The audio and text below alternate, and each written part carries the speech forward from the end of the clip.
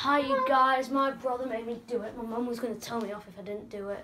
Yeah. So I have to do it. Today we're going to be going over a toy showcase or whatever, I don't know.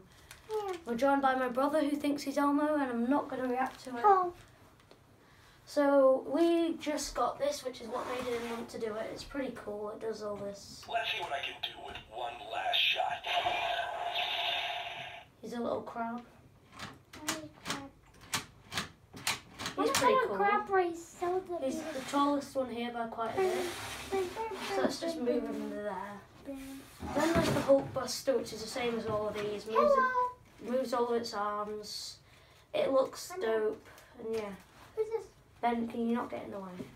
If you want to make this video, you can at least make it good. Here's Thor from Thor Ragnarok in the Gladiator scene. What realm is this?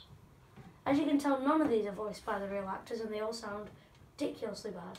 Look out! They could have just taken clips from the movie, that would have sounded better. When Captain America throws his mighty shield, all those to oppose his shield must yield. And there's Captain America. Here's the Iron Man Captain America. I don't know what movie he's from. No, that's the War Machine, I think. It's not War Machine, is it? Oh, I don't know. It's Iron Patriot. Then we have Comic Book Vision, who dresses up green, yellow, And red. and red, along with a bit of grey. And this is Killmonger. It's T'Challa, Ben. It's called Black Panther on the box. But he's got... In the movie, he's got... It says Black Panther in the box. So there's that stupid showcase that we have to do. I hope you guys enjoyed, even though none of you will do. It was See you Killmonger. next time.